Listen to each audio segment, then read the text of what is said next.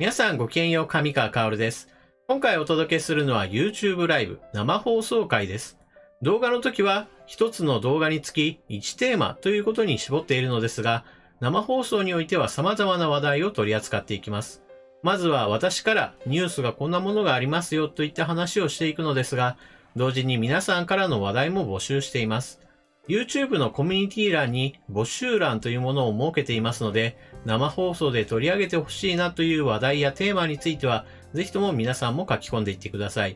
また、放送中にどんどん書き込んでもらっても、それは問題ありません。最新のものから見るという時もありますし、評価順という具合にして並べ直して、その上位から見ていくということもあります。その時の気分によって結構変わりますので、お気軽にどうぞ書き込んでいってください。ただ、一つ注意点があります。動画と違って生放送の場合は皆さんとの対話を重視している面があるために、動画のように情報だけをギュギュッと詰めたというものとは少し雰囲気が違います。ですから私自身も結構のんびりと話題を展開していくこともありますので、そうした雰囲気が苦手だなと思う方は、そもそも動画とは違うものだというふうに受け止めてくれると嬉しいです。それではこれより本放送を開始します。ぜひとも最後までご一緒ください。それではスタート。皆さんごきげんよう、上川薫です。2022年8月6日の生放送を行っていこうと思いますので、今晩もよろしくお願いします。ここ最近生放送かなりお休みしていましたので、今回は少しリハビリ会という感じになります。なので、いつもだったらコミュニティ掲示板の方で、今日はこんな話題をみんな聞いてほしいことがあれば募集しますよといったことをするんですけれども、今日はやらなかったですね。もう本当に、こっからもう一回立ち直していこうみたいな感じで、生放送やっていこうなと思います。なので、いつもよりですね、少し内容としても短めになるかと思います。というわけで、本日も124名の方お集まりいただいてありがとうございます。全く告知していない形なので、久しぶりにやってるなーっていう感じじゃないですかね。翡翠のしずくさん、ライブやってるじゃないですかっていうことですけど、本当に、気づいた人だけがやってくるみたいな感じになりますよね。で、ここ最近ライブ放送やってなかった間に、ウクライナ情勢の動画を中心にして配信し、動画の方を発信してきたので、生放送全然見たことないよっていう人も結構いるんじゃないかなと思うので、動画の方だと基本的には一つの話題でもうズバババババババとお話をして終了という形なんですけれども、生放送の方だとチャットの方の皆さんの書き込みも見ながら、その都度その都度話が横に行って、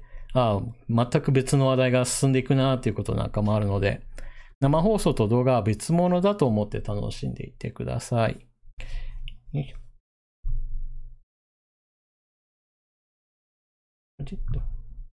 さて、今日の取り上げていくニュースなんですけれども、基本的にはウクライナ情勢についての話がメインになっていくと思います。というのもですね、日本の報道機関、ニュースとかだと基本的にはウクライナ情勢の話はまず今のところほとんどなくなって、今日であれば核兵器についてさあどうなのかっていう話題なんかが多いですよね。これは第二次世界大戦当時に広島、長崎に原爆が投下されたっていう出来事があったので、それを振り返って現代に考えたときに、さあどうなるかっていうことを考えているわけですよね。で、プラスアルファ今は政治の世界においては、旧統一教会関連の話題として、さあ今の自民党この問題どうするのっていう話がありますよね。大体このあたりの話で一日のニュースっていうのが終わっていくかなっていう感じなんですよね。今の日本のニュースだと。ただし、そうだ。プラスアルファとして中国の軍事演習もありますよね。最近だとペロシ下院議長が台湾を訪れることによって、中国がもう舐めやがったの昆虫症っていう感じで、台湾を取り囲む形で軍事演習を行っております。なので、このあたりの話で大体1、2、3段階トップニュースが入ったら、あとは新型コロナの話題が入ってという感じで、いわゆる6時とか7時、9時ぐらいの、ほとんどのニュースでそのあたりで話題が尽きた感じで、ウクライナ情勢に触れるっていうのは、ほとんどないかなっていう情勢なんですよね。このあたり戦争が起こっているにもかかわらず、ほとんどの人が、やってるんだっけぐらいな感じで、すっかりと報道がなくなってしまうっていうのは、結構これ気をつけなければいけないことで、今、中国の話をしているっていう時に、ウクライナ情勢の話と、被せ合わせて、いろいろ関連している事項がありましたよっていうのを、以前の動画で話したんですけれども、まさに日本と中国がとか、中国とアメリカが、中国と台湾がっていうような紛争が起きた時にですね、他の国々においても長期化すれば、アジアの方で何かが起こっているよねっていう感じで、全然ニュースにも流れないようなことが起こるんですよね。長期化すればするほど、何か劇的なことが起こるわけではなく、日常的な光景として、戦火が広がるっていうことがあるので、その都度その都度取り上げることがなくなっていくっていう、いわゆる慣れが発生するんですよね。今まさにウクライナで起こっているこの戦争状態っていうものも、まさに慣れというのが発生していて、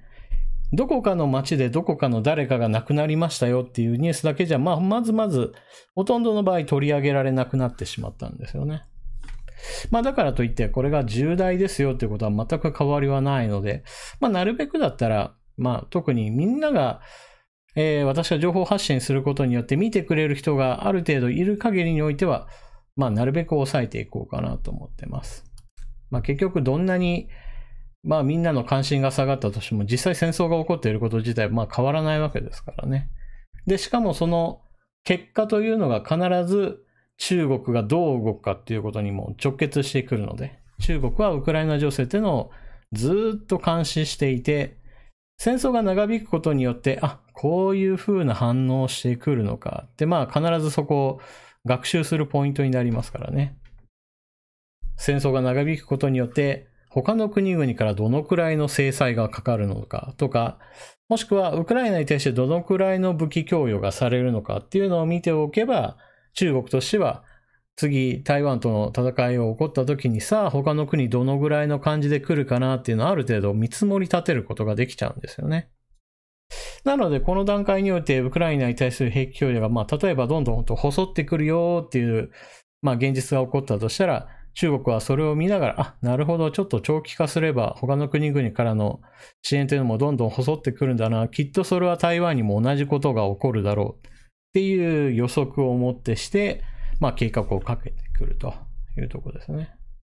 結構そういうのがかかってくるのでね、決してウクライナは遠い出来事だなと思わずに、それと関連して必ず日本にも降りかかってくることあるよっていうところですね。このあたりを見ていきたいと思いますね。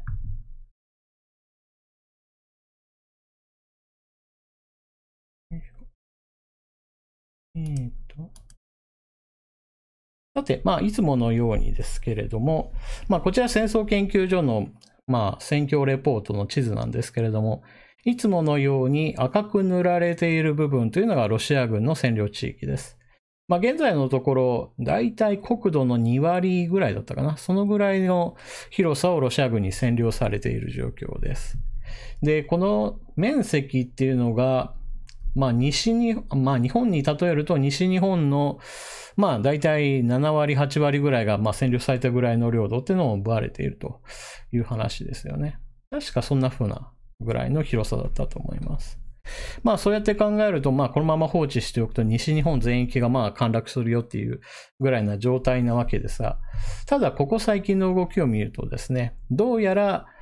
ロシア軍の特に広がる地域っていうのと見ていくとですね、東部戦線の方はもう少しロシア軍の占領地域広がりそうだなっていうのが見えてきています。で、これはなぜかっていうと、ルガンスク州とドネツク州、2つの地方を合わせてドンバス地方って呼んでいて、これが東部戦線の今主戦場です。で、ドネツク州に関しては今、住民の強制避難命令っていうのが出ていて、ウクライナの国民それ自体がこの地域からどんどんと外へと避難しています。で、これはなぜかっていうと、この地域における無差別攻撃というのがあまりにも激しいことによって、社会インフラがほぼ機能してないと。その中においてもガス管っていうのがもうボコボコにやられてしまっていて、冬になるともうみんな寒くて死んじゃうよっていうような状況になってしまっている。で、今戦場になっていることもあって、これを復旧することは直すたびに壊される可能性があるので、もう現実的じゃないなっていうことから、ドネツク州に関しては住民の強制退避がかかっているということなので、ウクライナ軍としては守るべき国民がこの地域からどんどん自分たちで、避難させている状態なので、この地域はあくまでもロシア軍の進軍を遅らせるための地域みたいな感じで今作られています。なので、ちょっとでも不利になったら、より守りやすい場所に戦線を引き直すっていう形で、東部戦線はロシア軍の占領地域が広がりやすい状況になりつつあります。で、一方で、じゃあそれで、このまま全部ロシア軍が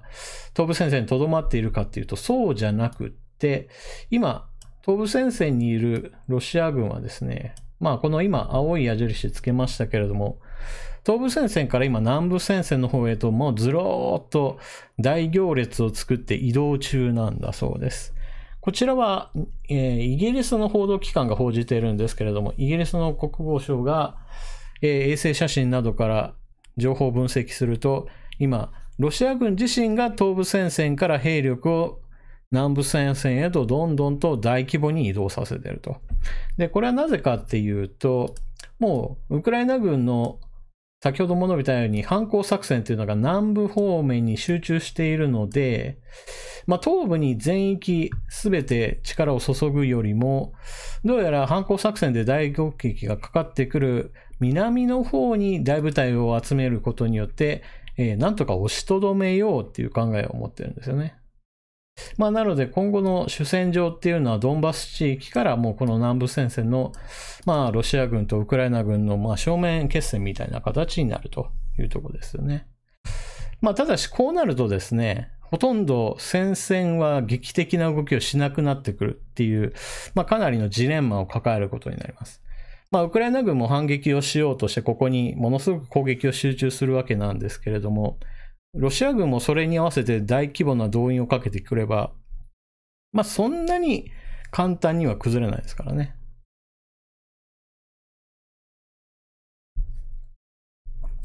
〇〇さん、クリミア狙いなんでしょうかっていうことですけど、正確に言うとクリミアの首根っこを掴む、首根っこを押さえるっていう形になると思います。で、今この南部戦線の主戦場になっているのがヘルソン州っていう場所なんですけれども、このヘルソン州っていう場所がですね、地理的に言うとかなり重要でして、これは以前の動画で地図で説明したところなんですけれども、まず、このヘルソン州ドニエプル川っていうところで、東と西、この2つに大別することができます。で、このドニエプル川っていう川、これが大きな水源になってるんですよね、クリミア半島にとって。もしもこの川っていうのを、ウクライナ側が抑えれば、クリミア半島側に用水としても農業用水、工業用水として、水が送られて、それによってクリミア半島の、水、いわゆる発展がすることができるわけですよね。一方でここをウクライナ軍がしっかりと抑えておけば、ちょっと待って、今変なこと言ったな。ロシア軍が抑えたら、クリミア半島に送水、水が送られてしまうんで、農業が発展、工業が発展することができると。で、ウクライナ軍がここを抑えると、クリミア半島に水を送らないよっていうことが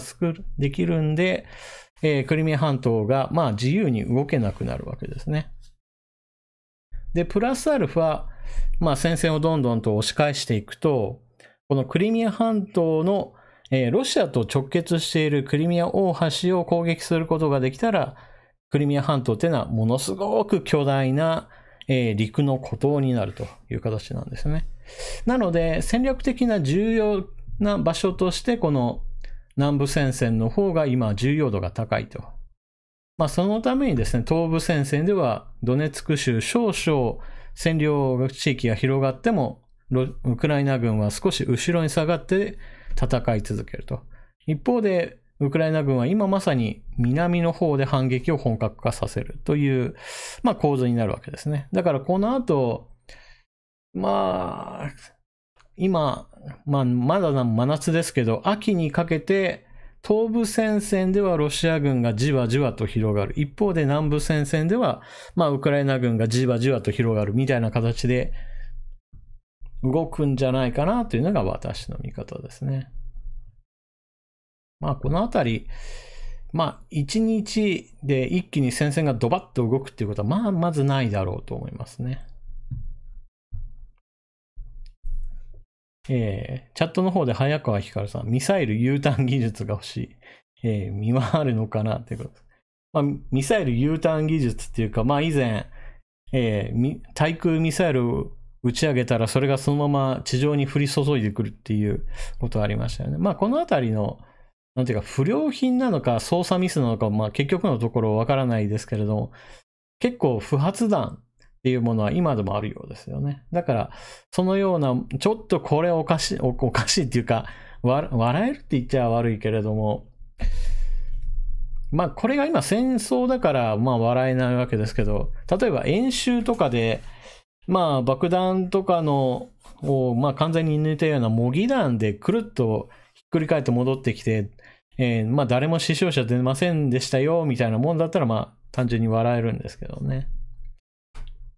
そのあたりもちょっと少しご紹介しましょう。少し動画も用意しております、今日も。さて、こんな風にして戦いっていうのは、これからも長引くだろうな。今月中には大きな動きはないまま、そのまま8月はスルッと終わって半年が経過するだろうっていう中で、少しずつ戦争に応じて軍事技術っていうのは発展するよねっていう話題を一つ、ご紹介しようかなと思います。その前に一つ。ほとんど毎日のように、ここ最近だとハイマースによる攻撃で、ロシア軍の弾薬庫が爆発してますよっていうのが、動画上がるんですよね。もうこれもほとんど当たり前のように毎日のようにあるんで、もう見慣れたってしまったんですけど、これはね、尋常じゃないですよね。普通そんなことないだろうっていうふうに思いますから。ただこれが日常になるぐらいに、ウクライナ軍は少ない、戦力でより効率的な攻撃を仕掛けているっていう意味では、結構見習うべき点あるよなというふうに思いますよね。それはそれとして。これがですね、ここ最近の話なんですけれども、ドローンによる攻撃っていうものが進化しましたよっていう動画を一つご紹介します。こちらの方何をやってるかっていうと、よいしょ。ちょっと待ってくださいね。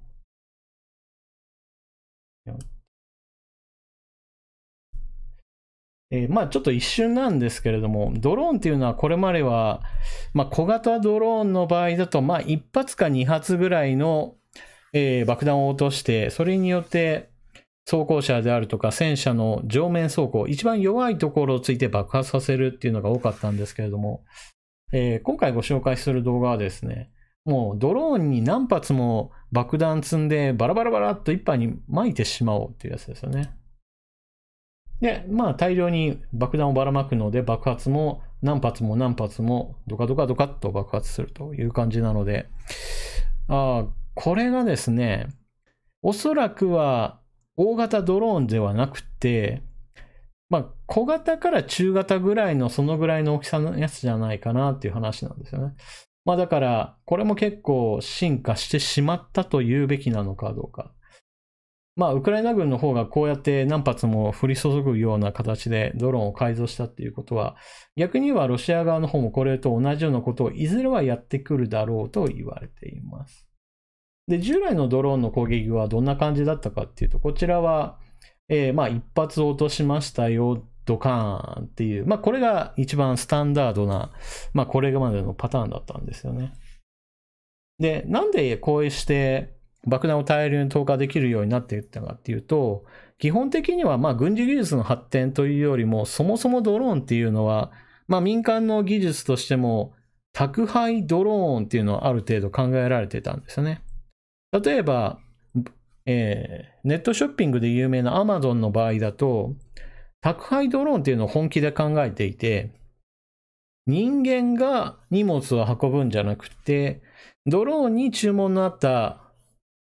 商品を段ボールに詰めて、さあドローンで行ってこいって飛ばして、で、玄関前に荷物を置いて帰ってくるっていう、いわゆる無人化配送っていうのを考えてたんですよね。で、そうなった時に何が大事かっていうと、どのくらいの重さのものをどのくらいの距離運べるかっていうのが重要になってくるわけです。人によっては、肥料が5キロとか、お米が5キロとか、水が、3キロとかいう感じで、まとまった重さのものでも、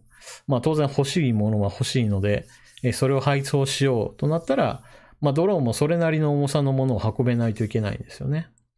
みんながみんなお菓子とかそういう軽いものを注文するわけじゃないですから。そういう風にして、ドローンっていうのは、求められる性能としては、より長い距離をより重いものを運んでいこうっていう考え方、それ自体は以前からあったので、今回の動画で見られるように、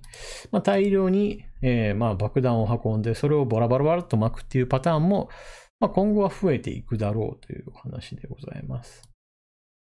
で、先ほどもですね、ちょっと、U ターンするミサイルの話しましたけど、こちらの方は U ターンではなくて不発弾パターンの、ロシア軍の兵器の話です。大当てでもわーってなってますけれども。はい、打ち出しました。はい、点火しません。はい、そのまま落ちてきました。で、さあ、大慌てっていう、動画なんですけれども、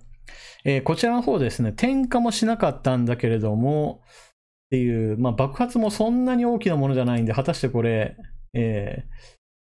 爆発の方も、火薬の方も湿ってたのかなとかちょっと思うんですけどね。こんな風にしてですね、ここ最近だとロシア軍のこうした不発弾とか、作動不良っていうものが結構多いですよっていう、動画も上がってるんですよね。で、こちらも、こちらはですね、打ち上がったぞっていうミサイルなんですけれども、ものの見事に、遠くまで飛ばずにいきなり目の前でそのままストーンと落ちちゃうっていう。こちらの方もおそらくは、推進剤の方が明らかに何か不良が起こったんだろうという感じなんですよね。いくらなんでも設定段階でこんな近くに飛ばそうと思うことはないと思うので、ただ、ロシア軍の場合だと、目標地点までのその入力作業がちゃんとできない兵士が扱っているっていう、いわゆる兵士の質が下がってますよっていう、結果かもしれません。どっちにしてもですね、こちらなんかも、もう明らかに、普通じゃないなっていう、こういうことが起こってるんですよね。U ターンするのよりは、マシといえばマシなんですけれども、でも、どっちにしてもロシア軍のいろいろと内情が少し劣化してるなっていう話ですよね。結局のところ、これって氷山の一角で、きっと私たちが目にしないところでもこういうことはたくさん起こってるんだと思います。ただ、たまたま動画になってるものでっていうのが目につく部分だけですよね。よいしょ。で、それに関連して話なんですけれども、私は動画の中でなぜロシア軍がこんなに砲撃をたくさんできるかっていう理由として、ソ連時代に作ったものを、倉庫に大量に保管していて、それを引っ張り出してきて使っているから、まだまだたくさんあるんだよっていう話をしてきました。で、そういう話をすると、いやいや、そんな古いもん使い物にならんだろうっていう話があるわけなんですけど、まさにこういった動画っていうのはそこなんですよね。古いものっていうのは必ず、新しいものよりも、不良品になるパターンが多いわけですよね。で、これはウクライナ軍側の兵士の話としてニュースになっているんですけれども、ロシア軍の砲撃のだいたい10から 15% ぐらいは不発弾になるっていうふうに話をしています。で、これの一番恐ろしいところは、別にロシア軍はそれを気にしてないってことですよね。多分日本の自衛隊だったらそんな古いものについては順次、処分して新しいものを、備蓄しようっていうふうにすれば、例えば間違って爆発するであるとか、不発弾になる確率は、そんなには高くないはずなんですね。むしろ全部使えるぐらいな、いわゆる良品だけを揃えた状態だと思います。でもロシア軍の場合だとそんなの気にせずにもうガンガン昔のものを使うぞっていう形になってるので、さっきみたいによしミサイル撃とうと思ったらいきなり推進剤が火がつかなくてポーンと上がってそのままストーンと落ちてくるみたいなね。まあそんなことが起こっちゃうと。で、砲撃するにしても何発かに1発は、それは不発弾としてそのまま残るっていう形になっちゃうと。で、不発弾が大量に残ると何が問題かっていうと、実際戦闘してるときはそんなにまあ気にしないでいいと言えばまあいいんですけど、ただ実際に戦闘が終わった後ですよね。例えば相手陣地に向かって10発撃って、1発は必ず不発弾ですよっていうことになったら、もう戦争が終わった後その不発弾処理がものすごい大変なことになるわけです。何しろロシア軍は一番多い時期で1日1万発程度撃ち込んでたっていう話なので、まあ、30万発1ヶ月撃ち込んでましたと。で、その1割が不発弾ですよみたいな形になると、もう戦場だったところにはもう至るところに不発弾が残ってる状態なんですよね。で、農家の人たちが例えばそこによし作付けだって言ってボカーンってなる可能性とかまあ十分あるわけですし、ロシア軍の場合だと町に対しての攻撃も非常に激しいものがあるので、庭先に実は不発弾が埋まってましたなんていうことは、まあ、今後もたくさん起こるだろうと言われています。まあ、そのことをちょっと示しているのが、今だとこの東部戦線と南部戦線の話だけしているんですけれども、まあ春じゃなかった、冬から春にかけての攻勢では、ウクライナの首都キーウに向けてロシア軍は北から南へと進軍してきました。まあ、この時も砲撃してたんですけれども、その時もやっぱりもうすでに不発弾が大量あったりして、現在でもなおこの、首都キーウの北方では、地雷の除去と不発弾のこの除去っていうのが全然終わってませんよっていうのがニュースになってるんですよね。まあもしかしたらこの後何年もかかるかもしれないって言われているぐらいなので、ましてや東部と南部戦線はもう激しい戦闘がずっと半年間ぐらい続いているような状態なので、まあとんでもない量の不発弾と地雷がたくさんこの地域に埋まってくるっていう感じになっちゃいますよね。まあ、このあたり戦争の現実として結構恐ろしいところでございます。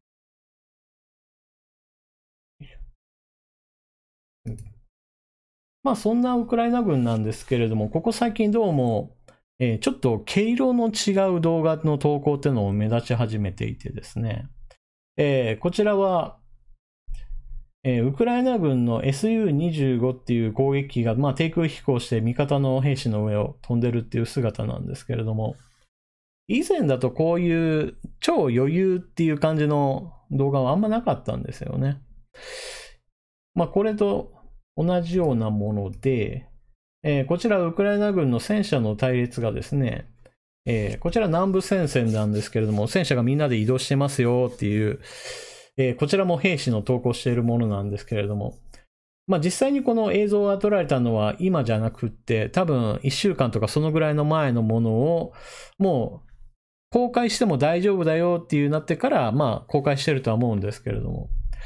ただこういういかにもなんか自分たちが、まあうまくいってますよみたいなアピールってあんまりしてこなかったんですよね。ウクライナ軍の公開する動画ってどちらかっていうと、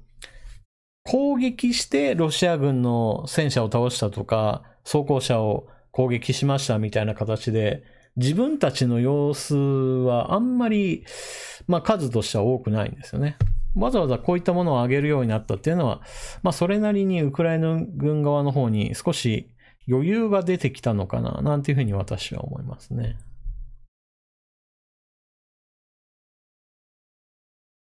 よいしょ。まあ、そんな感じで、このウクライナ南部戦線の戦いっていうのは、以前も解説を行いましたけれども、このドニエプル川の西側、こちらの今、地域で、まあ、激しい戦闘が起こるだろうと。で、こちらもイギリスのニュースなんですけれども、このドニエプル川を渡って、占領地域を守っているロシア軍の部隊は、今でも1万、数千人強いると。で、そこにですね、移動してくる部隊を加えると2万人を超える規模の部隊っていうのがこの西岸地域の守備につくだろうって言われているので、それだけの数いるっていうことは、それだけ補給がものすごく重要になるわけです。兵士がたくさんいてもやっぱり弾丸がなければ、それは何ともかんともいかんわけです。でも、そうなるとですね、このドニエプール川にかかっている橋っていうのがやっぱり重要性が増すわけです。ここにかかっているのは橋2つに鉄道橋が1つ。この話を何度もしますけれども、この要点をいかにして破壊するかっていうことが大事になると。ただしですね、今のところウクライナ軍が攻撃しているのは別にこの橋を完全に破壊してしまおうとか、そういったことをしているわけではありません。例えば橋には、橋の足の部分、橋脚と、上の床板と言われる橋が、板ですね、床板みたいなもの。そこに2つ考えを分けることができると、あくまでも壊しているのは、車が通る上の部分だけなんですよね。橋脚を壊してしまうともう土木工事が必要なほどにものすごい復旧に時間がかかるんですけど、正直道路の走ってる部分だけに壊すだけだったら、そんなに復旧に時間はかからないっていうところなので、ロシア軍も実際のところ復旧工事にかかってますけど、多分1週間もすれば治って、元に戻るだろうっていうふうに言われてますかね。ただし、今、ロシア軍が復旧しようとしてますけれども、その都度、ウクライナ軍から見たら、ハイマースの精密誘導攻撃が可能なので、治ったなと思ったら攻撃する。で、治そうと思ったらまた攻撃する。みたいな、この繰り返しで、ロシア軍がどんどん、この川を渡って兵士をつぎ込むほど補給が必要になるので、この部分にね、補給を断つことができれば、結構ね、効率的にロシア軍を打撃を与えることができるんじゃないかなというふうに思いますね。パイナップルさん、上川さん、皆さん、こんばんは。多分初参加ですっていうことですけど、多分初参加っていうことは、絶対初参加だと思いますけどね。不発弾は全部ロシアに送り返して処分させましょう。当たり前の話だと思います。いや、それができる状況だったらいいんですけどね。絶対そうはならないっていうところですよね。例えば日本でもアメリカ軍の落とした爆弾が大量に日本中に撒かれて、それが不発弾として今でも残ってますけれども、自衛隊がそれを不発弾処理現代でもしてますからね。ここ最近だと、確か大阪だったかな。大阪で不発弾が大きいのが見つかって、JR の、運行を止めますよっていうニュースになってましたよね。これなんかも、そんな大きな、大きなって言うと変かな。確か1トン爆弾だったかな。いわゆる B29 の落としている大型の方の爆弾だったと思うので、そのぐらいのものが残っているっていうこともありますからね。で、それをなんで電車を止めてまで不発弾処理するかっていうと、そのくらい昔のものでも爆発する危険性がありますよっていうことが、問題なんですよね。もしも古ければ全部爆発しませんよっていうのであれば、そんなわざわざ電車止めてまで不発弾処理する必要ないわけですから。で、このことを逆に考えると、ロシア軍がソ連時代のものを倉庫から引っ張り出して使ってるっていうのを、あながちおかしな話じゃないわけですね。不発するものもあるんだけれども、爆発するものの方が、たくさんあるだろうっていう話ですね。これに類する話で、ちょっと余談なんですけれども、ウクライナの、横には、ルーマニアともう一つこのちっちゃい国、モルドバっていう国があるんですけど、このモルドバっていうところには、ソ連時代の古いんだけども、ヨーロッパで言うともうトップ3に入るぐらいの大型の兵器庫があるということなので、そこに大量のソ連時代に作られた、爆弾であるとか砲弾であるとか、かなりあるだろうと言われています。で、もうさっきも言ったように昔のものだから全然怖くないわではなくて、昔のものであってもやっぱりある程度は使えるだろうっていうところから、このモルドバにある、大型の倉庫にある砲弾、爆弾っていうのが今でもロシア軍にとってみたら、これを入手すればもうものすごい攻撃に有利になるなっていう、そういった算段をつけているだろうと言われています。で、現在の戦況だと、ウクライナ南部においてはウクライナ軍がもう戦線を自分たちで構築してロシア軍の進軍っていうのを阻んでいる状態なんですけれども、今より3ヶ月とか前、4ヶ月ぐらい前だと、この地域においてロシア軍がもしかしたら、重要港であるオデーサを抑えてモルドバ方面へと突き進んで、自分たちの親ロシア派の人たちのいるあたりと結合して、その大型倉庫から大量の武器弾薬を得るかもしれないっていう、そういった危険性なんかがあったんですよね。現代のところ、今のところ、そのことは心配しなくてもいい状況なんですけれども、だから昔のものだからって言って、全然使えないわって思い込むと、ちょっと、痛い目に遭うかもしれないというお話でございます。カノンさん、スーパーチャットありがとうございます。久々のライブ嬉しいのでのダメでありがとうございます。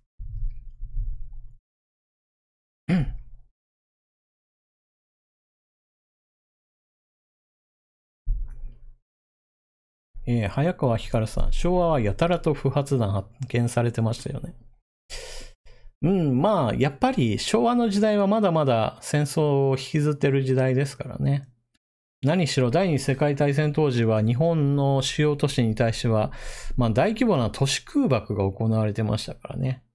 あの頃のアメリカ軍っていうのは基本的には精密誘導兵器で、よし、ここを攻撃しようみたいな形ではなくって、日本に対して都市空爆、もう本当に民間の住宅地をもう一斉に攻撃するっていう形をとってましたからね。焼夷弾攻撃なんかは不発弾として残ることは少ないんですけれども、爆弾を使った空爆もたくさんありましたからね。それが大量に残っていたっていうのはありますよね。で、一応アメリカ側の言い訳としては、この偏西風じゃない、ジェット気流だったかな。日本の上空には強い風が吹いていて、精密誘導攻撃なんか全然できなかったんだから仕方なくっていう言い訳を一応はしてるんですけども、やられる方にしてみればそんな関係ないわけですからね。もう街中を目指して攻撃してるっていうのは、実際そうなので。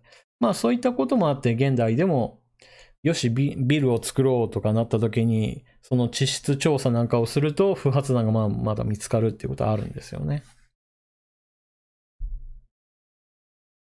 シューマハさん、幸せドローンですね。幸せドローンって何っていう感じですけれども。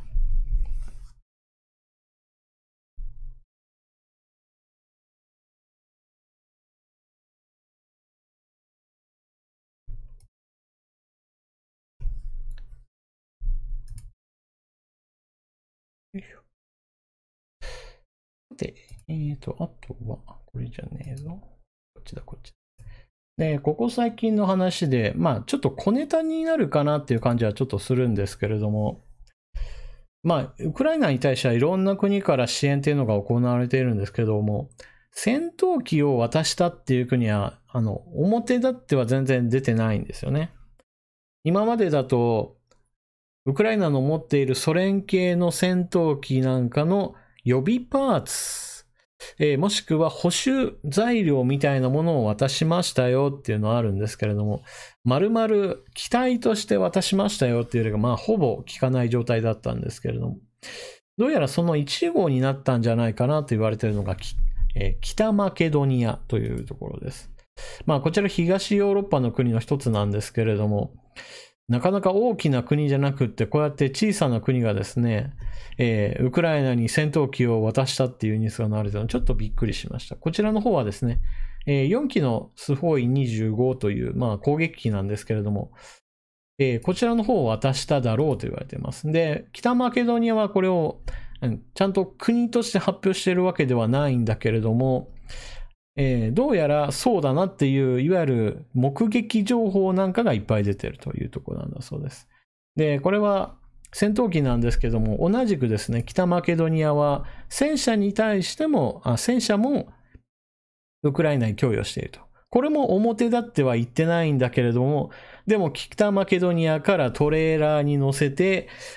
どこか国外に運び出してるよっていう動画があって、で、他の国、まあ例えばルーマニアなんかで、なんか北マケドニアからやってきたトレーラーが大量になんかやってきてるけど、これどこに行くんだっていう話なんかが出て、まあそういった推測から、これはもうウクライナに行くんだろうというところですよね。兵庫かっこさん、スーパーチャットありがとうございます。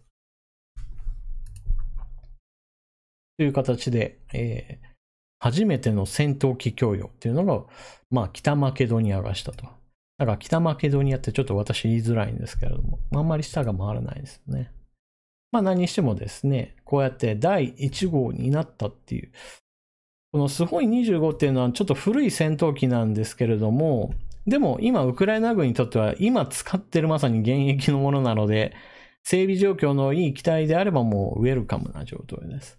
で、北マケドニアはなんでこんな風にして、ウクライナに戦闘機を渡したかっていうと、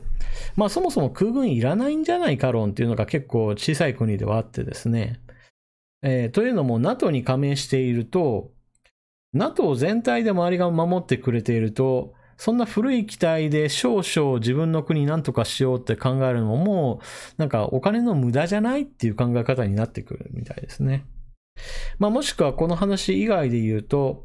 こうしたウクライナに兵器供与するときにはアメリカがじゃあ開いた穴を埋めてあげますよっていう話結構あるんですよね。まあ、例えば、アメリカ製の戦闘機 F-16V っていうのがあるんですけど、こちらの戦闘機の場合だとステルス戦闘機 F-35 ほどの値段もかからないので、まあ今度からはここの、空いた枠にはアメリカ製の戦闘機入れようよっていう、まあそういったのをちょっと売り込みかけてることは多いんですよね。なので北マケドニアももしかしたら F-16 がこの後売却する話が出てくるかもしれないですね。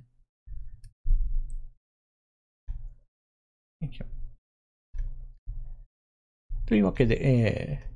Twitter の方では今フォロワー6281人ですが、チャンネルで動画にしてない話題なんかも、まあ結構書いてるので、こちらの方もまあぜひともフォロワー見えたらいいなと思っております。まあ動画に全然してない話っていうのも、まあちょくちょく書き込んでるので、あとは生存確認使ってくださいっていうのもよく言うんですね。動画を作るっていうのは結構私の中で、パワーがいるんですよね。よし、動画作ろうっていう、なんか、もうなんか走り出すような気持ちがないと作れないんですけど、ツイッターだったら、こんなことあったねっていう感じで、まあ特に実際に発信している人とか、報道機関とかを、まあ転用する形の話っていうのが多いので、動画を作るのに比べるとものすごいパワーがいるわけではないので、ただ日本だとあんまり触れられてない技っていうのはやっぱり外国発のものがたくさんあるので、まあ例えばこれ8月、まあ昨日ですよね、8月5日。ヘリコプターから見たウクライナの東部戦線の状況っていうのをまあ動画として投稿されてるんですけども、まあ住宅のほとんどの屋根に穴が開いてますよ、みたいな感じで。で、その他、いわゆる特に何もないような場所でももうほとんどの林とか空き地とかでも攻撃されたであろう感じの、まあ、かなり土地が荒れてるんですよね。家は焼けあだれ、ビルは崩れみたいな感じになってる。まあこういった動画なんかも上がっていて、ニュースでもここ最近だともう全然ニュース価値がないと見られていて報道されてないんですよね。まあ、あとは動画にはしてないんですけども、ここ最近のドイツの手のひら返しくるっくるっていうのが結構私関心が強くって、ドイツっていうのはメルケル政権下においてはまさにロシアに依存しまくろうっていう、まあ、全力で突っ走ってた国なんですよね。で、プラスアルファ、ドイツは経済力としては EU の中でまさにトップクラスなんですけれども、同時に軍事について言うと、削減で動ける兵がどんどんと少なくなっていくっていう、まあそういった状況だったんですよね。で、それはなぜかっていうと、やっぱりドイツも NATO に加盟している以上、ある程度みんなに寄りかかる形で自分がそんなに金出さなくていいじゃない。っていう考え方がまず第一にあって。で、プラスアルファ、メルケル政権で進んでいたのが、ロシアから物をいっぱい買うっていうことは、ロシアにとってドイツっていうのはすごく重要なお客さんになるんだから、ドイツにとって不都合なことはしづらくなるでしょうっていう考え方があったんですよね。ところが、全くそんなの意に介せず、ロシアはウクライナに対して本格的な侵攻を始めてしまったので、ドイツとしてはもう、今までの方針全部吹っ飛んでしまったわっていう状況になったんですよね。で、そうすると、ここまでの政策としてものすごく転換しなければならないというふうになって、軍事費については、大幅に増やしていこうっていうのが打ち出されて、プラスアルファ今までロシアの天然ガスにやたらめったい依存していたものを見直すっていうことになったんですよね。で、そこで出てきたのが、脱原発方針見直しです。ドイツは原子力発電所についてはもうすべてこれまでは使っていたけどもうやめようってなって、その方針がもしもこのまま継続すると今年中に全部の原発が止まる予定でした。しかしですね、この冬天然ガスがどんどんと減ってくるっていうこともあって、この冬乗り切れないかもっていう、ここで大きな問題を抱えているので、止める予定だった原発をもうこのまま稼働延長しようかなっていうところに入ってます。で、プラスアルファドイツの国民もそういったこのままだとガスが足りないからもうみんなが凍えるよっていうのを見越して、この原発についても意識がかなり変わったと。それは原発を今あるものを使い続けるだけじゃなくって、もう足りないんだったら作った方が良くないっていう、いわゆる原発を新規建造についても容認派が増えてるという話なんですよね。世論調査によると、おおむね 40% ぐらいの人たちが原発の新規建設についてもある程度容認するという、そういった調査結果が最新で出てるそうです。キャットウェルカミングさん、ノルドストリームだっけ？そうですね。ロシアからは天然ガスのパイプラインというものが引かれていて、パイプ自体にドイツに天然ガスが送られてくると。で、今あるのはノルドストリーム1と2っていう2つがあって、1の方がこれまでずっと供給しているルートだったと。で、メルケル政権時代に建設が進んでいたノルドストリーム2がいよいよ稼働するかなっていう直前になって、ウクライナに対する侵略が始まったので、ノルドストリーム2は使う前にストップがかかって今のところ動かないというところですね。早川さん、水内長さん、ドイツの兵器の稼働率は軒並み低い。ドイツのガスはガス欠になるかも。そうですね。そう。ドイツの兵器の稼働率は軒並み低いって言われてますね。だから戦闘機とか、いわゆる NATO の一部隊として活動するものについてはちゃんと予算がつくんだけれども、もう NATO の派遣部隊に加わる予定が全然ないよっていうものに関しては、ほぼほぼ動かないとか、全然補充とか整備とかのお金がかかってないっていうのを言われてますよね。で、ガスについてはこのままだとガス欠になるだろうっていう、この危機感から、原発に対する容認派が増えてきてるっていうことですよね。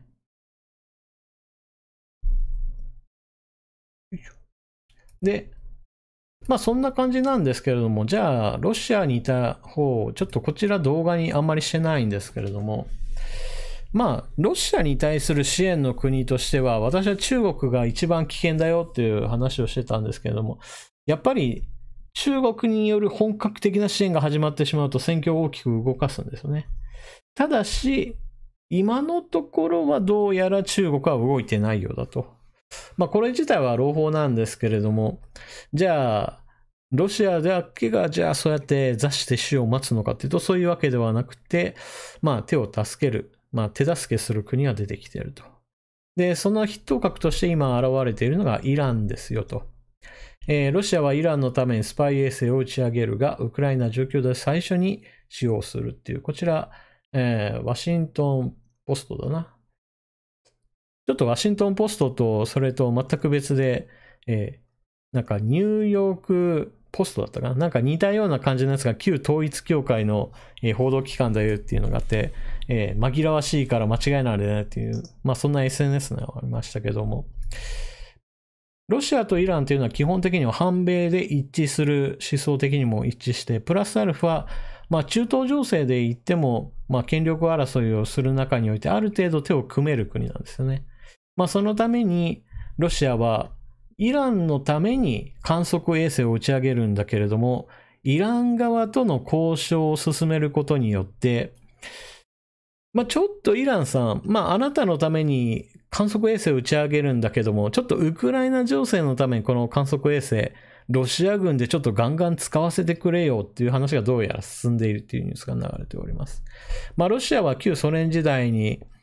アメリカとの宇宙開発競争っていうのがあって、基礎的な技術が高いので、この部分、宇宙開発の部分ですよ。なので、この観測衛星についても、どうやら光学機器の性能は低いそうなんですけれども、少なくとも打ち上げる能力に関してはある程度安定しているので、このスパイ衛星っていうのがある程度ロシアにとっては役に立つだろうと言われています。で、このことがなぜ役に立つかっていうと、どうやらロシアはいろんな衛星を打ち上げてるんだけど、まともに稼働しているものはすんごく少なくって、そのあたり情報収集するのにロシア軍は四苦八苦していると言われております。なので今回新たに打ち上げるものなので、少なくともきっと稼働するだろうっていう意味においてロシアにとっては新しく情報源を得ることができると。逆に言うとそれによってウクライナ軍側の施設やもしくは重要拠点を攻撃される危険性が増すっていう意味で、そういう意味ではちょっとね、気になるニュースであります。で、ここイランっていうのをもう一つ挙げると、プーチン大統領はイランに対してですね、無人機、ドローンについて、供与もしくは販売してほしいっていう話をしています。で、これはですね、イランはドローンに関しては実は有名さで言うとトルコのドローン、大型ドローンが有名なんですけど、イランのドローンも決して侮れない性能があります。で、それはなぜかっていうと、中東地域においては、例えばアフガニスタンにアメリカ軍が大量に、そしてちょっと長めに、いたこともあって、アメリカ製の大型ドローンが撃墜されたり、もしくは事故によって墜落したものをですね、イラン側が入手して、これを分解して、中身を完全にコピーしたものを作ったり、なんていうことを試したりして、劣化コピーではあるものの、ある程度アメリカ製のものに近いような性能を目指して作られたドローンというのがあるんですよね。で、これは実戦投入もされていて、中東地域っていうのは紛争が多かったこともあって、イラン製のドローンっていうのは、実際に戦闘にも使われるし、で、運用実績もあるということなので、これらで作られたものを今、イランからロシアに供与してほしいなっていうことを、結構強力にプッシュしてるみたいです。で、イラン側としてはですね、ロシアとの、貿易面においてはそんなに得るものはないんですけれども、少なくとも実践データとして欲しいなっていうところもあって、ロシアを支援するために、イラン製ドローンがロシアに渡る可能性ありっていうところですね。このあたり、ちょっと要注意です。で、プラスアルファとして、ご紹介するのがですね、やっぱり北朝鮮来たかっていう部分なんですけども、今インターネット上ではちょっとデマっていうのが巡っていて、北朝鮮の兵士10万人を、ロシアに送るっていうデマが流れているらしくって、どっから出るんだそんな、想像力たくましいなと思うんですけど、実際のところどんなニュースが流れているかっていうと、北朝鮮がロシア側に提供するのは労働者だっていう話で、一つニュースが流れております。で、この労働者を送るっていう部分がどうやらなんか兵士にすり替わった、ニュースが流れているらしいんですよね。で、10万人もしかも兵士を送るってどんなに大規模だよっていうところですよね。何しろロシア軍で投入されている兵士も、最大19万と言われているので、で、そこに北朝鮮兵10万人がやってくるって、どんな展開っていうね。それはそれとして。で、実際のところニュースとして流れているのは、今、ロシアが占領している地域の復興っていうものをロシア側もしなくちゃいけないと。でも、もう自分たちもめちゃくちゃ攻撃しまくって、インフラも全部破壊されて、もう建物はボロボロで、みたいな感じの街がめちゃくちゃ多いわけなので、そんなものを一から立て直すっていうのは、ものすごくお金がかかるわけですよね。で、そうなった時に労働者をめちゃくちゃ安く手に入れようと考えたプーチン大統領が、頼み込んだのが北朝鮮と。で、北朝鮮の方はこれに対してですね、基本的には OK するだろうと言われてます。で、なんでかっていうと、そもそもロシアから見れば安い労働者として北朝鮮の人たちを見るわけなんですけども、北朝鮮としてはいわゆる国際的な制裁をかけられている状態なので、外貨を獲得する手段としては別にそんなにね、より好みしないっていうところですよね。たとえルーブルであろうとも、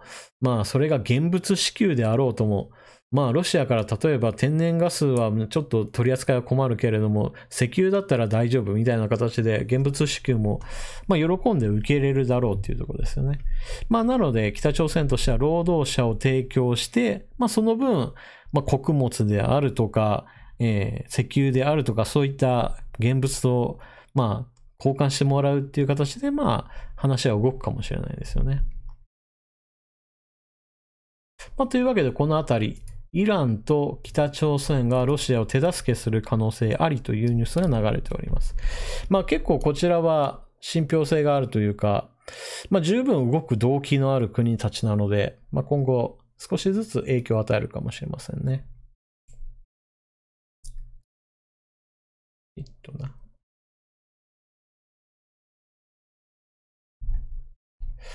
さて、その後の話なんですけれども、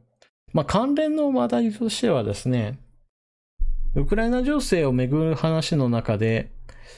NATO 各国の軍事費が増額されますよっていうニュースは私動画にしました。これは、ポーランドが韓国からいろんなものを買って、それに伴って戦力を増強しよう、増強するにしても韓国製なのっていうような、一応動画を取り上げたんですけれども、それはそれとしてですね、韓国の武器輸出っていうのが少し順調に軌道に乗りつつあるという、ちょっと見逃せないニュースでもあるんですよね。で、韓国の方は今まで少しずつ確実にっていう形で軍事予算を増やしてきました。で、ここ最近の流れとしてはその額っていうのも、日本を上回ろうとしておりまして、実際上回っているんじゃないかなと言われています。で、プラスアルファで言うと、武器輸出も結構伸ばしてますよっていうニュースなんですよね。こちら韓国の武器輸出どのくらいの額を送ってますよっていう、おそらくこれ、単位は億って言ってるので、多分億ドルだと思うんですけども、少なくとも昔はもう全然ビビたるもので全然ない年とかもあるんですけど、ここ最近に来て2017年、2020年とズバーンと伸びてますよっていうところですよね。銀翼さん、日本も武器輸出したい。私も武器輸出はやっぱり産業として成り立つと思うので、輸出するべきだと思うんですけどね。無双かまこさん、韓国の武器ちゃんと機能してるのっていうことですけど、基本的には機能しているものだけを送っているっていう感じにはなると思います。で、プラスアルファ、失敗したら賠償金を支払うみたいな形で、その時は YouTube でよく動画に出てたりするんですね。ただ問題なのは、そうやって少々の失敗とか、ちょっと動かないものとかがあっても、結局のところ、プラスアルファの部分がいっぱい出てくれば、それによって産業としては成り立つんですよね。で、韓国製が選ばれる理由っていうのは、これまでの、いわゆる民間の商品、例えば家電製品なんかで言っても同じなんですけれども、ものすごく高い値段のものがあったときは、韓国製っていうのはそれよりまず値段の低いものを作って売るっていう。で、一番高いものは手に入るのはちょっと難しいでしょう、お客さんと。うちだったらもっと安くって、性能は確かに劣るんだけれども、でも確実に手に入りますよっていう形で売り込みをかけて、売り上げを作ったらそこから利益が出るので、そこから次の研究開発投資を行って、少しずつボロが出ないようなものを作っていって、品質も上げていくというような形になるんですよね。で、これはもう民間の商品として言えば、例えば昔で言えば、液晶ディスプレイを、まさに日本でバンバン作ってましたよっていうものが、それを韓国製のモニターを作って、で、それをまた中国製がそれよりも安いものを作ってみたいな形で、基本的に繰り返して行われてきた世界なんですよね。性能的にはそこそこでも値段は安いから買えますよねっていう形で、売り込んでいくと。ただ、軍事品っていうのは基本的には一回買うと非常に長いスパンで使うものなので、ある程度売り込みに成功すると、その後の、産業として成り立つ期間も長いんですよね。例えば、これまでポーランドの使ってきた戦車っていうのは、ソ連時代の流れを組む T72 っていうのを、その後回収して使ってましたよみたいな形なので、50年とか使うんですよね。なので今ポーランドが韓国から兵器を買いますよ、戦車買いますよ、自走砲買いますよってなったら、導入から50年ぐらいは一つ、お付き合いをしていくっていう形になるので、売れば売れるだけ、それだけ韓国にとっては産業として旨味があるというところなんですよね。だからある程度安く売ったとしても、自分たちにとって利益が出るっていう計算なわけですよね。で、兵器っていうのはある程度高付加価値品なので、いわゆる安値競争にはあんまり最終的にはならない部分あるんですよね。もちろん安ければ安いだけいいっていう国もあって、それはそれで別の話なんですけれども、例えば、ソ連製の兵器、ロシア製の兵器と時代が流れていって、アサルトライフルと言ったら AK とかがいいよね、みたいな形で、アフリカ大陸にはもう本当に安い銃とかがもう大量に出回ったりとかね、対戦車ミサイルもロシア製の RPG が安いよねっていう形で大量に出回ったっていうことがあるので、安くてそこそこの性能のものを求める人たちってもいるんですけれども、日本の場合だとそういう危なっかしい国に売るのはちょっと現実的ではないので、例えば NATO 加盟国ですよとか、オーストラリア、ニュージーランドみたいにある程度軍事情報を守りますよっていう、そういった姿勢のある国に基本的には売ると考えれば、ある程度の値段があっても性能で売り込むっていうのを知ればいいんじゃないかなと思うんですけどね。このあたりの話をすると、必ず出てくるのが武器商人になるのかっていうようなツッコミあるわけなんですけれども、だからこそ NATO 加盟国みたいに積極的に戦争してないようなところに物を売るっていうのがいいんじゃないかなと思うんですけどね。というわけで、韓国軍需大国へ前進、ポーランドに武器大量輸出ということで、武器輸出主要国の2017から2021年の輸出量伸び率ということを言うと、アメリカ、ロシア、フランス、中国、ドイツ、イタリア、イギリス、韓国、スペイン、イスラエルと、この10カ国が並んでいるわけなんですけど、こちらの順位付けっていうのが武器輸出の主要国ランキングです。1位がアメリカっていうのはもう、みんな納得なんですけど、その後ですね、名だたる国が並んでいる中でもう8位に韓国入ってますよと。で、8位に入っている韓国が 177% 伸びっていうかにしてですね、これ注意してほしいのが2021年っていうことなので、今回の売り上げを含んだものではないんですよ。ポーランドに大量に売り込んだのとは入ってないんですよ。で、それで考えると、おそらくは2022年も最も輸出量が伸びた、国として韓国は上がるんじゃないかなと思うんですよね。アメリカは武器の大量供与っていうのを行っているんですけれども、輸出量っていう意味ではそんなに額は伸びていないんじゃないかなと思います。何しろ契約っていうのもそんなに大規模なものが動いている話はないですし、例えばポーランドに、M1 エイブラムス戦車っていうのを300両近く、売り渡しますよっていう話もまとまってるんですけれども、そちらの方は中古品のものを中心にして渡すっていう話なので、ポーランドが韓国と結んだ戦車契約は1000両で、これを新たに生産するっていうようなものとはちょっと次元が違うかなというところですね。インターネット上だと武器輸出している国が儲かるからこういった国が戦争を主導しているんだっていう、真顔で言う人たちがいるわけですけれども、武器輸出の伸びで言うと、いや、2021年も2022年も韓国が1位だったから、じゃあ戦争の黒幕は韓国なんですかっていうのをちょっと言ってみたら、その人たちどんな顔するのかなとかちょっと思いますよね。まあその人たちにしてみれば、まあこれは見えない数値なんだろうなっていうとこをちょっと思ってしまいます。まあそれはちょっと意地悪かなと。さて、ちょっとその話で関連すると、こちら日経新聞の記事なんですけれども、日本の防衛費は世界2位から9位に転落、失われた20年を移すという、まあこのタイトルだけでもう十分なんですけれども、日本の防衛費っていうのは基本的には5兆円っていうところでほぼほぼ横ばいでずっとこの20年経ってきました。で、それは GDP 比 1% っていうのをある程度見えない天井として設定してきたから、まあ5兆円だったっていうことがあるんですけれども、で、そのことに、関連して言うと、この20年っていうのは、多くの人たちにとって給料伸びなかったよね、むしろ手取り下がったよねって言われる時期でもあります。で、それが一体どういうふうにつながってくるかっていうと、もしも GDP 比 1% だったとしても、GDP の全体の総額が2倍に伸びていれば、防衛費は10兆円になっていたとしても不思議ではなかったわけです。ところが日本の GDP っていうのはずっと横ばいだったから、じゃあ、それに比べて 1% も変わらないよねっていうことが起こっちゃうんですよね。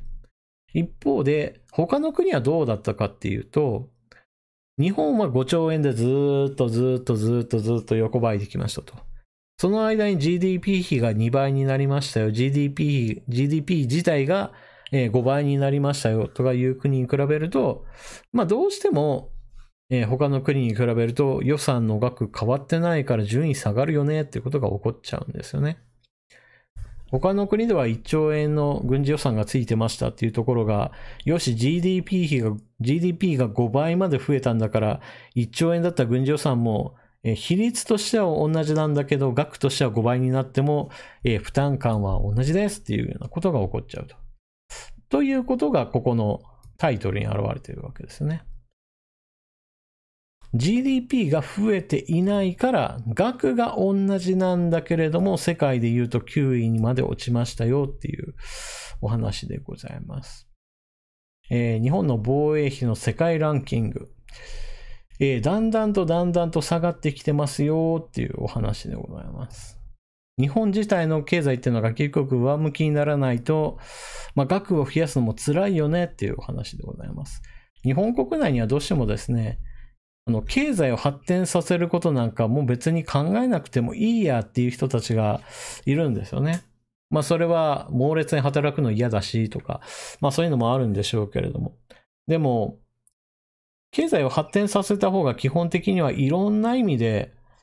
まあ問題は解決するんですよね。例えば少子高齢化問題でも、ものすごく経済が発展してお金がみんなに回ってる状態だったら、そんなに社会保障費の問題とかも気にしないでいいんですよ。でも、経済が同じレベルで横ばいっていう状態だと、とにかく高齢者が増えました。社会保障費ガンガン負担上がってますってなると、みんなに負担がシェア合せされますよね。労働者の人たち、例えば、給料から転引きされる社会保障費の金額どんどん増えてるよね。給料上がってないのに、引かれる金額だけ増えていったら、そりゃ手取り減るよねっていうようなことになっちゃうんですよね。だからお金の問題っていうのは結局経済政策と結構つながっていて、例えば防衛費増やせって私もまあ言うんですけれども、でも防衛費増やすための原資っていうのは結局経済成長しないと、まあ、そう簡単には生まれないだろうっていうのは思うので、まあそういった意味でも経済政策大事よねっていうところはちょっと押していかんといけないんですよね。まあただ私は少子化問題で言うと国債ガンガン発行してればっていう方なので、まあそこはちょっと、まあ借金してでも出すため、まあ出さないといけないところもあるし、まあお金っていうのは大事だなと。まあ結局のところ今の時代、緊縮財政であるとか、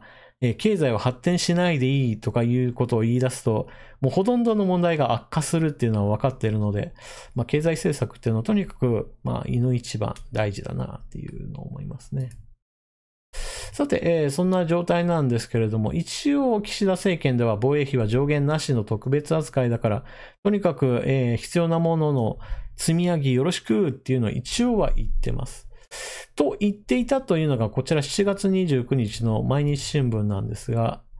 じゃあ、蓋を開けてみるとどうなったかっていうのはどこだったかな。あ、違う。そのニュースはじゃない。あった。こっちだ。8月5日。じゃあ、もう上限なしだからもうガンガン出せやって言った結果として出てきた数値は、過去最大 5.5 兆円ということになりました。私はこれ見たときに、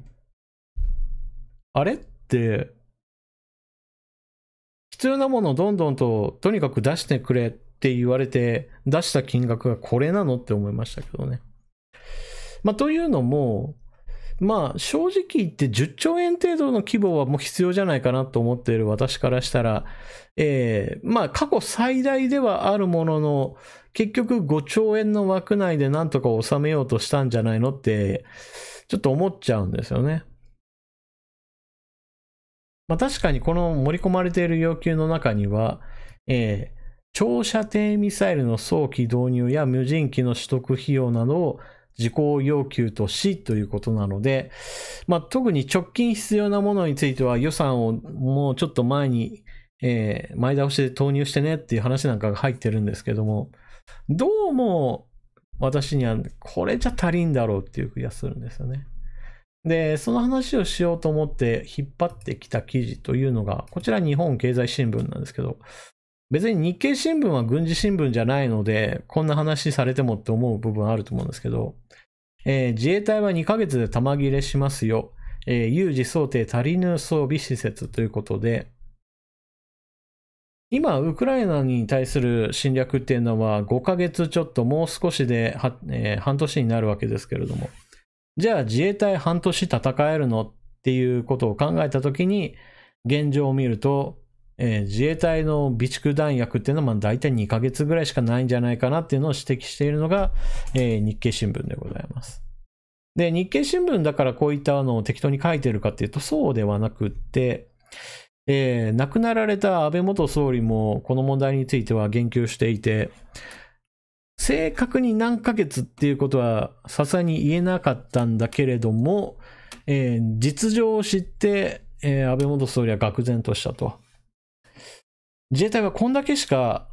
弾薬を持ってないのっていうところからこれなんとかしないといけないなって考えていたっていうのをですね、ちょっと総理を辞めた後になって言ったんですよね。総理の時にそれやってよって私はツッコミを入れたんですけれども、何にしてもですね、少なくともやり遂げられなかった仕事の一つとして、この武器弾薬をしっかりと備蓄しようっていう話もされてました、安倍元総理は。で、こういうことを考えると、単純にですね、今自衛隊が2ヶ月分の弾薬しか持ってないと。で、よく有名な話としては、射撃訓練や、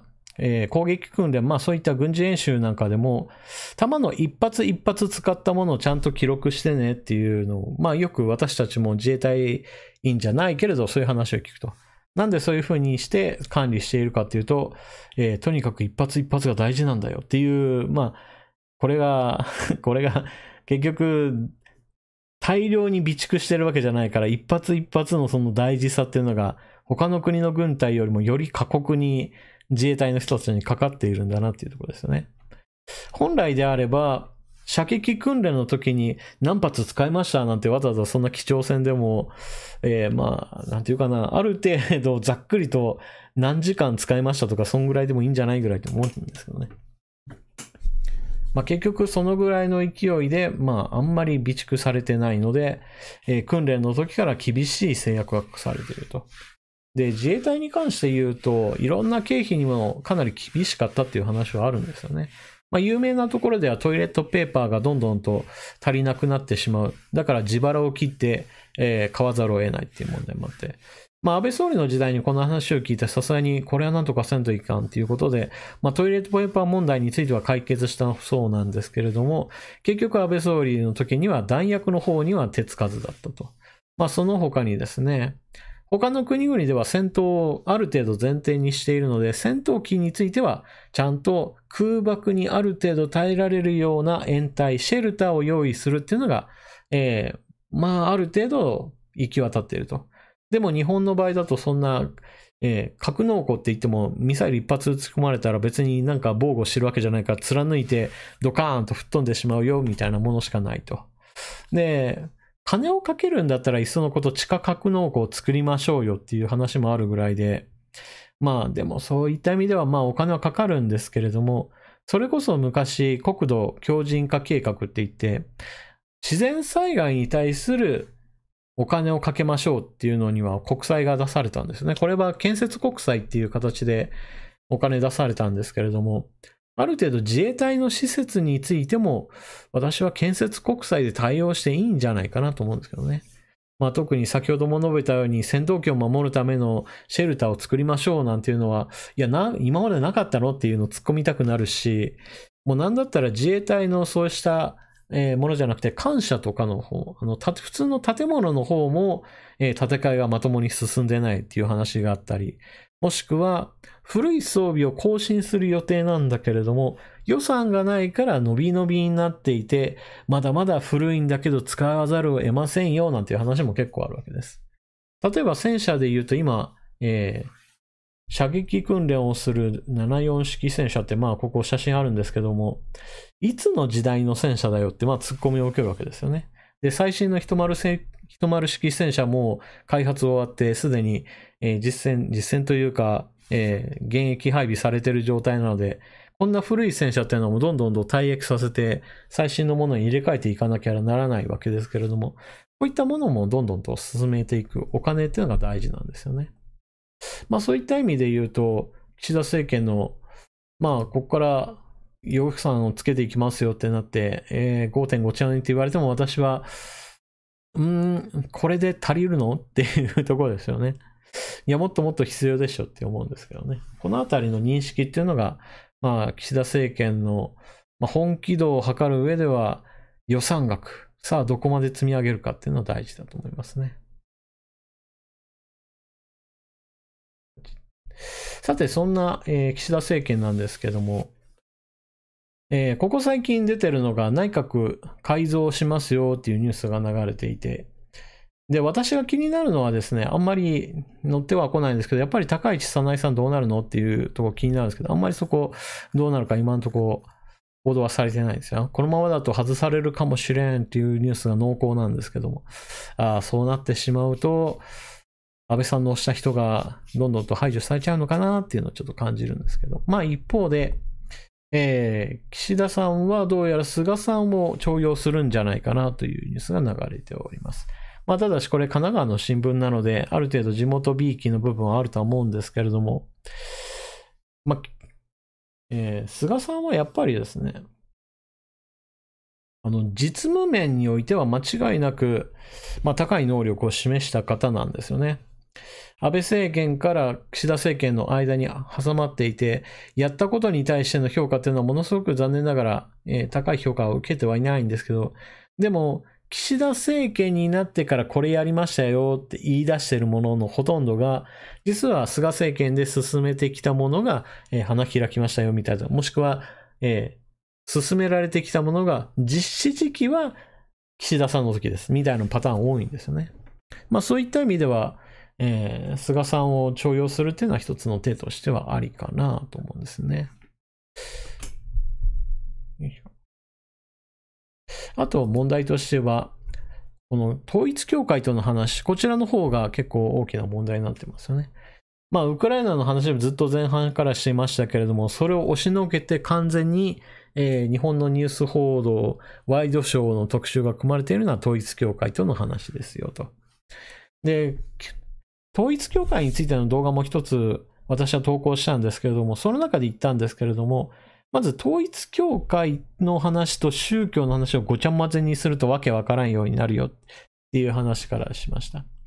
というのも、もともとある宗教、いわゆる古典仏教とかもいっぱいあるわけですからね。それらについても全部、宗教関係だからって言って、政党と切り離すというのは難しいと。なので、統一教会を狙い撃ちにするというよりも、犯罪を犯したところについては、宗教法人の資格を停止するとか、そういう具合にして反社として指定することによって政治と切り離すっていうのがまあ一番妥当なんじゃないかなと。で、統一教会っていうのは結局のところ、国民を苦しめることをやってきたわけです。いわゆる霊感商法みたいなものであるとか、霊感商法じゃなかったとしても、あなたが寄付しなければあなたの家族に不幸が起こりますよみたいな、いわゆる洗脳を基づいた、寄付を強要する。強要とは言わんかな。寄付を求めるっていうことが結局のところ多くの人を不幸にしているっていうこともあるので、そういったことをやってるところはやっぱり政治と関わっちゃダメだよっていうのを何かしら線を引かないとダメだと思うんですね。どうも自民党の中ではこの点について言うと、いや、統一教会っていうのは別に、いわゆるたくさんの問題があったとしても、それらについてじゃあ統一教会という組織について反社として指定されてるわけじゃないみたいな、そういったなんかものすごく、納得しない言い逃れみたいなのが目立つんですよね。そういった意味では、岸田首相がこの件に関してきっちりと、こういったいろいろなことをやってる、いわゆる行為を理由として犯罪行為があるんだったら、その宗教団体は、政治とは一切関わりなくっていうことを、何か法令とか条例とか作るようなことをしない限りは、なかなか問題は解決しないんじゃないかなと思いますね。で、この点について言うと批判されるのもある程度仕方ないかなと思いますね。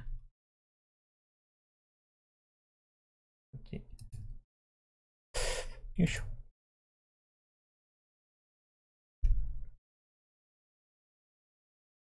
アロマジャパン AS さん、宗教を反射指定にするには草加を避けて通れない。そうじゃないんですよ。だから、宗教全部を反射指定するっていう話ではなくて、いわゆる行為、犯罪行為をしている宗教組織については反射指定しようっていう話ですね。なので、その犯罪行為をしていない宗教組織まで排除してしまうと、ちょっと大変な話になっちゃうっていうところですよね。例えば、選挙がありますと。ボランティア募集します。助けてくださいって言ったときに、私、浄土真宗の、門徒なんですけどいいですかって言って、宗教の人は全部ダメですとかなったら、っていうことになっちゃう。別に今、浄土真宗を挙げましたけど、その他、別に法華経であろうとも何でもかんでも、別に禅宗であろうともいっぱいありますからね。私、キリスト教徒ですけどいいですけどダメですとかはならんですからね。だから反社を指定するイコール、宗教だったら全部ではなくって、犯罪行為をしているところについて反射をするっていう、この原則を作るっていうのが、ちょっと大事じゃないかなというところですよね。そうしないと宗教全部ダメですよってなってしまうと、日本人は一応何かしら、ふわっとではあるものの古典仏教に、足を入れてる人が多いですからね。そこはちょっと、気をつけないというところですね。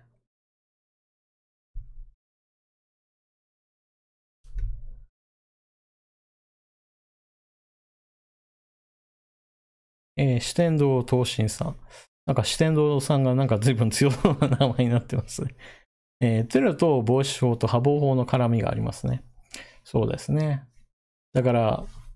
オウム真理教みたいに明らかな犯罪行為を行った。だから、宗教組織としては、あなたたちは解散しなさい。これからも監視しますよ。みたいな。そこまで言えればいいんですけど、結局統一教会に関しては、どうもその捜査に、政治が関わったんじゃないかなっていう疑惑がある。そこがむしろ話の本題として、もっと取り上げるべきなんじゃないかなと思うんですよね。だから、霊感商法でっていうのが有名になっているにもかかわらず、それが犯罪としてしっかりと捜査されていない。それはなぜだろうかっていうところの方が私はちょっと疑問なんですよね。だって被害者が出ていて、これ問題ですよって言っていて、実際に訴訟もあって、っていうところから言うと、そういった件数が重なるっていうことは、これは宗教組織として健全な状態じゃないなっていう判断ができると思うんですよね。だからそういうのを積み重ねた上で、しっかりと反射指定をするっていうのが大事かな。結構、この間違えやすいっていうのが、宗教のその教えの内容をもとにして、これ反射だっていうのは、これはちょっと乱暴すぎるんですよね。というのは人間というのは何を信仰するかっていうのは自由ですよっていう信教の自由、それ自体はあるので、だから例えば、私は猫が大好きです。猫を神様として崇めますっていう人がいて、その人に対して、犬こそが至高の存在だって思ってる人が、あいつは猫を信仰しているぞ、こんな邪教を許せないとか言い出したら、何言っとるねんっていう話になるじゃないですか。だから結構信仰の内容っていうのは、ツッコミを入れるのは難しい内容なので、先ほど述べたように、犯罪をしているかどうかっていうその行為を、やっぱり対象にして、判定するのが大事なんじゃないかなと思いますね。金沢キスネさん。金銭が海外に流出していることを問題視しています。マネーロンダリング方面から、規制してほしいですね。規制。はい。規制ね。なんていうか、取り付く方じゃなくて取り締まりの方ですね。はい、そうですね。いわゆるマネーロンダリングっていう意味でおいても、結局のところ寄付っていうのは、税金がかからないっていう形になってるので、それをさらに他の国に送金してっていうのを、おい、何やってんだよっていう話ですよね。だから本当にマネーロンダリングのやり方の一つとして宗教組織が利用されているっていう面、ここも一つ問題ですよね。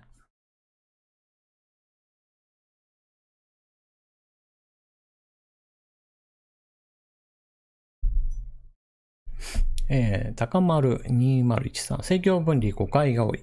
禁止されているのは祭りごとです。これは政治ではなく政権のことです。したがって宗教団体が政治に関与しても禁止されていない。はい、まさにその通りですね。だから信教の自由っていうのはあくまでも、宗教を誰が信じて何を信じるかっていうのは別にそこは規制されるものではありませんと。一方で政権分離っていうのはあくまでも宗教団体がさあ政治に関与して宗教権力をまさに国政の場で生かそうっていうそういう企みを持った時っていうのがまさにダメだよっていう話ですね。で、その話で言うと公明党っていうのはまさに後ろに創価学会があって、その創価学会を母体として公明党があるんだからこれなんとかせえやっていう話ですよね。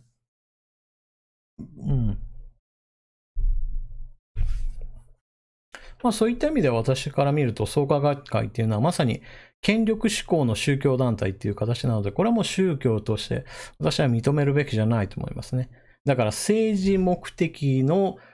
結社であるとか集団であるとか、そういった扱いの方に、切り替えるべきだと思いますね。だから宗教法人としては認めないっていうのが、私は正しい姿じゃないかなと思うんですけどね。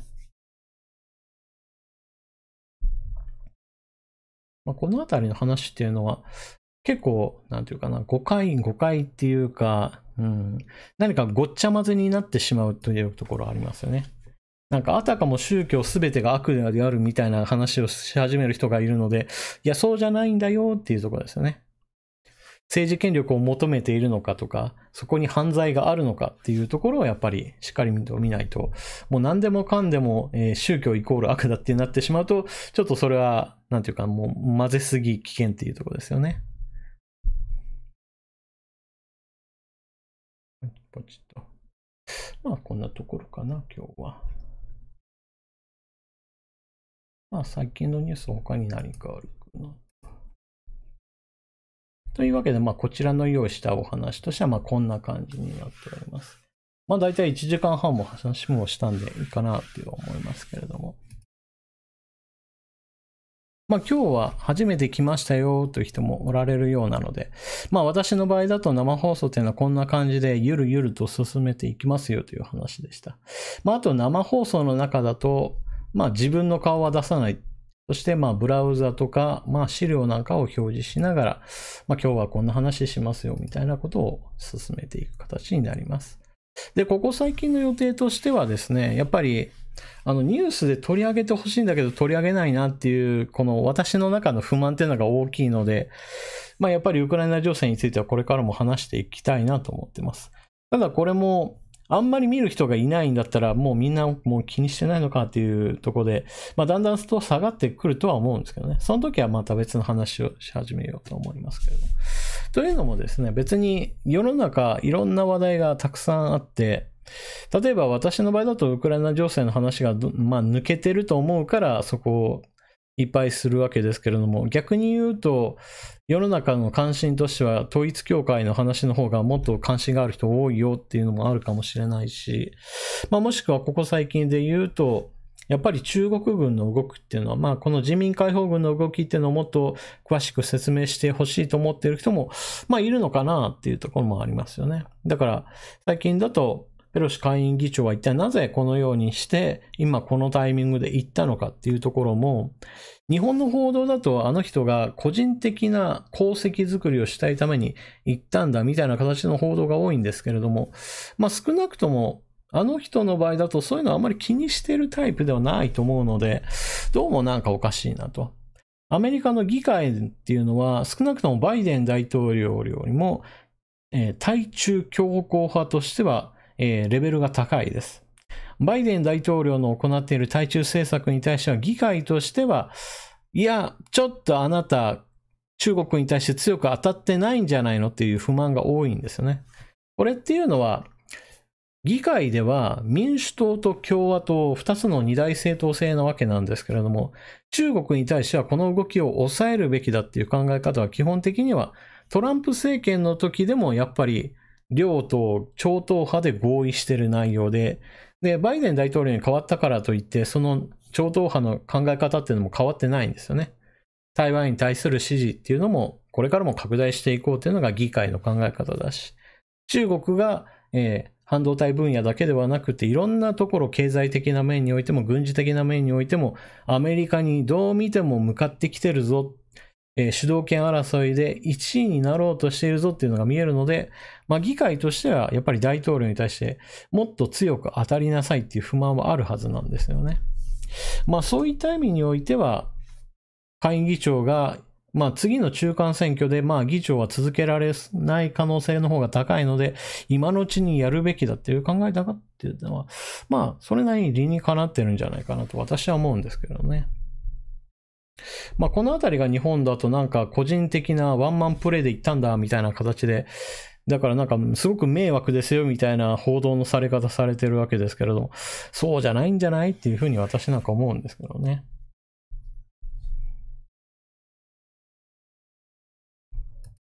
まあというわけでも今日はこの辺にしましょうかね。まあ今回はですね、生放送のリハビリ会という感じなので、YouTube のコミュニティで皆さんからの意見募集とか投稿募集はしてなかったんですけれども、まあこれからは不定期ながらも少しずつ生放送をやっていこうかなと思っております。またですね、今回のように、まあある程度突発的にやるっていうことで言うと、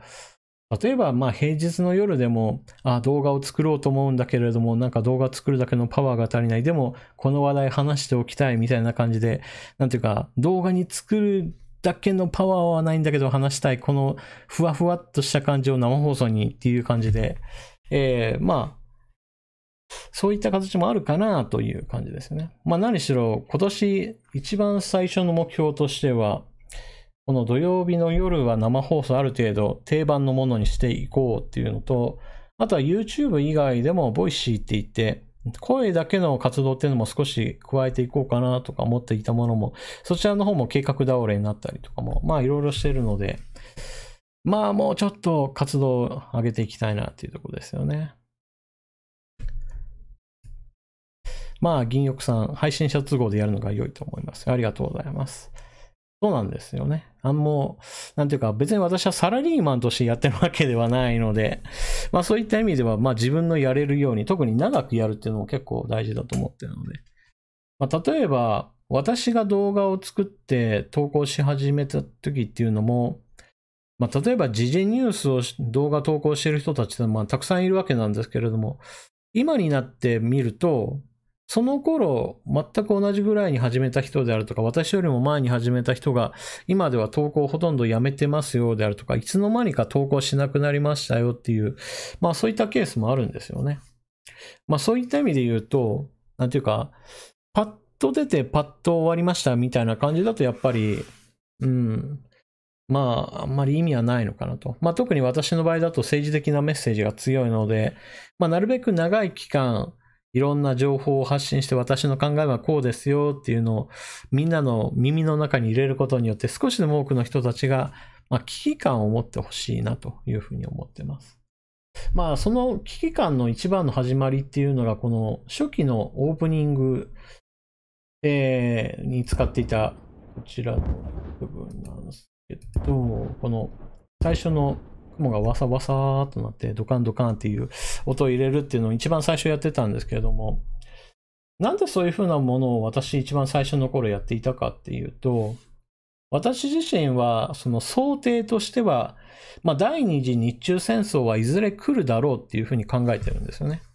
これは何年に来るとかいう話ではなくて、いずれ来る。それがいつになるかはわからないけれども、きっと避けられないだろうっていう考え方を持ってました。で、その中で考えていくと、今の日本っていうのは明らかに、もしもそんなことになったらとんでもない負け戦が待ってるなっていうふうに考えてるんですよね。例えばそれは今で言うと、尖閣諸島だけで済むのか。でも、もっと悪い状況、いわゆる、中国と日本との軍事力のバランスが圧倒的に中国の方が優勢に傾いていて、尖閣諸島だけで済みませんでしたよってなったら、沖縄までなくなってるかもしれないというようなことを考えたら、そこまで悪くならんようになんとかしてあげたいなと思うんですよね。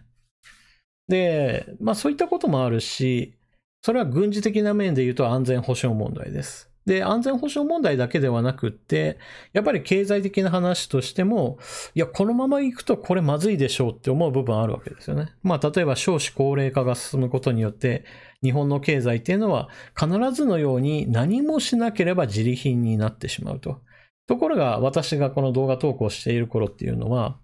経済発展なんか害悪だみたいなことを言う人たちっていうのが結構頻繁に取り上げられてる時期で、もう成長なんかしなくていい。私たちはもうゆったり暮らしていけばいいじゃないか。もう豊かさっていうのはもう十分味わったじゃないか。なんでここからさらに経済発展なんか目指すんだみたいなことを言う人たちが、結構いたんですよね。で、私はそれに対して、いやいや、経済発展がないとこの後とんでもないことが起こるぞと。例えば少子高齢化によって高齢者がものすごくたくさん増えますと。高齢者がたくさん増えるってことは社会保障金めちゃくちゃかかりますよと。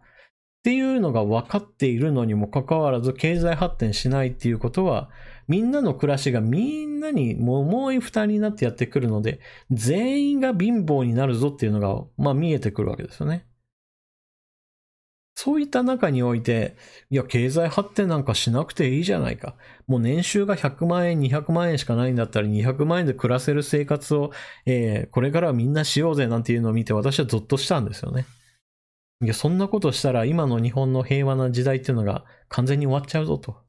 もうみんなが貧乏になってるっていう話じゃなくて、ものすごいお金持ちの人たちはそんな日本に目限りをつけて、他の国に逃げて、貧乏人しかいないような日本になったら治安も悪くなるし、安全保障のお金なんか出ないし、社会保障なんて今のままなんて基準全然守れないし、みたいな形で、これまでいろいろ築いてきたものが全部瓦解しちゃうんですよね。そういった風にして危機感を持ってたっていうのはあったので、少しでもなんかそこに危機感を持ってくれる人が増えてくれると、やっぱり今よりも少しでもマシな世界っていうのがちょっと来てほしいですよね。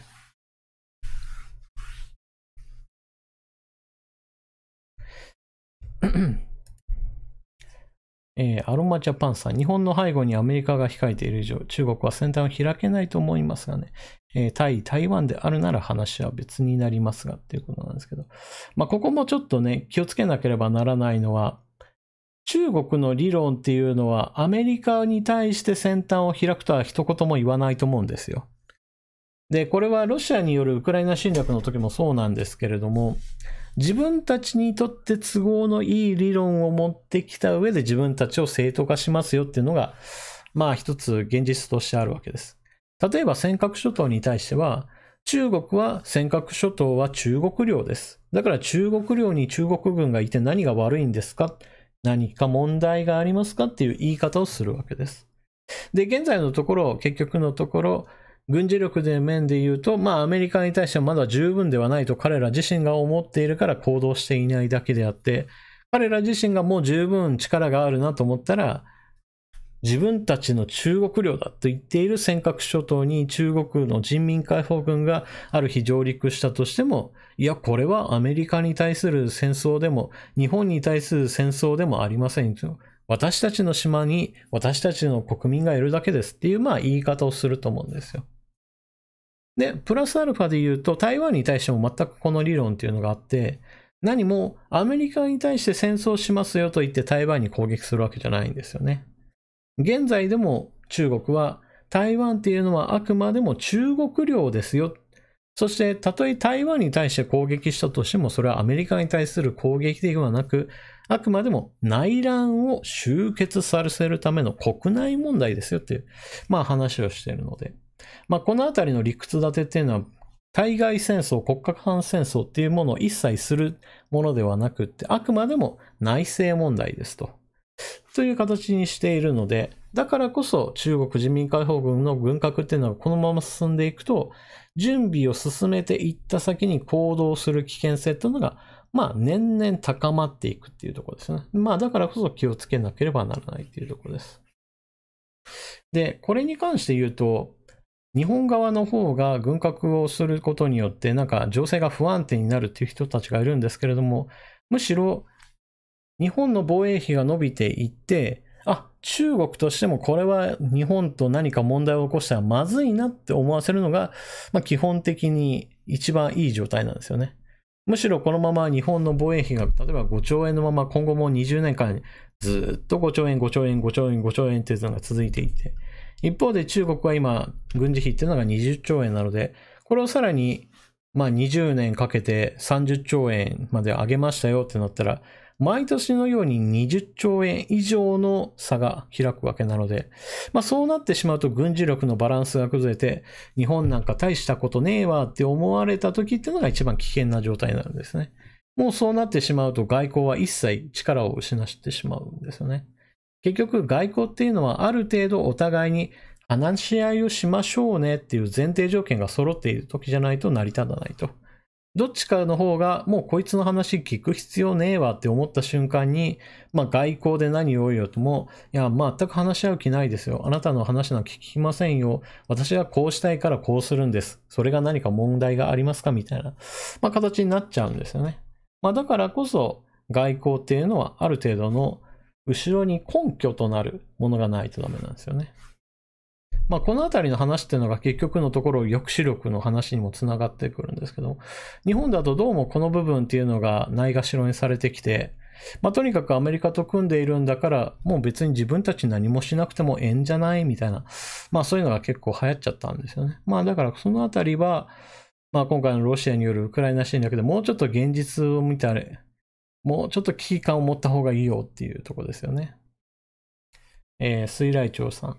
中国の強襲揚陸艦の数が増えたらやばい。そうですね。まさにそこの部分も増強が図られているところなので、もう20年前だったら中国の揚陸能力なんてほぼなかったんですからね。それが今だともうどんどんと大型艦を作る時代に入ってきているので、準備を進めているところですよ、まさに。怖いところでもないです。そんな感じで、時代っていうのは進んでいくことによって状況が変わるので、20年前大丈夫だったから今大丈夫だよねと言えるかどうかっていうと、やっぱり違うんですよね。ましてや、20年前全然大丈夫、今も大丈夫、だからこの先20年も大丈夫って言えることはできないっていうことですね。状況はどんどん変わっていくので。だからこそ私は状況に合わせて日本国内のいろんなものを変えましょうと。自衛隊っていうのはいつまでも自衛隊じゃないよね。軍隊としてちゃんと整備しないとダメだよね。軍隊として整備するんだったら憲法改正交わせないよね。とか、もしくは日本国内にも中国のサイレントインベーションと言われるような形で静かに侵略を進んでいるんだから、これを排除するために対スパイ法っていうのを作らないとダメだよね。とか、そういった話に一つずつつながっていくんだと思いますね。結局のところ、守りを固めないことには、結局の、同時並行なんですけどね。決してどっちかだけではないんですけど、そういった問題が山積しているので、あれもやらないとダメだよね、これもやらないと足りないよね、みたいな、そういったものの積み重ねですよね。で、そういった話をするごとに、そうだよねって思う人が一人でも増えてくれたらね。結局はその人がそう思っていることによって話しやすくなるんですよね。憲法改正はもう絶対もう話をするのも議論するのも馬鹿らしいみたいな状況から、まあみんなが大事だよねって考える人が増えることによって、じゃあどこを変えるべきかっていう、いわゆる具体論に進んでいくわけじゃないですか。だから抑止力についての議論っていうのも、もうそもそも増やすのなんか意味ないっていう話から、そこから超えて今の段階っていうのは、じゃあ何をどう変えたらいいのっていわゆる具体論のやとようやく進んできた感じがあるので。だから具体論を話しているうちにその後、やっぱり足りないよねっていう結果がある程度出てくるはずなので、こういった場合にして変化を促していくような、活動っていうのはどうしても必要かなと。なので私自身も発信をしていますけれども、皆さんも SNS はぜひともやってください。結局のところ自分が思ってるだけだと一人じゃないですか。でも自分がそう思ってますよっていうのを発信してそれが誰かの目に触れたら、私もそう思ってるわって思ってる人とつながる可能性もあるし、もしくは今までそう思ってなかった人でも、そういう考え方もあるんだと思って、その考えに感化されることっていうのもあるわけなのでね。なので SNS っていうのは決して馬鹿にしちゃいけなくて、自分がこう思ってますよっていうのを発信する手段として、ぜひともご利用ください。というわけで、今日の生放送はこの辺りにしましょうかね。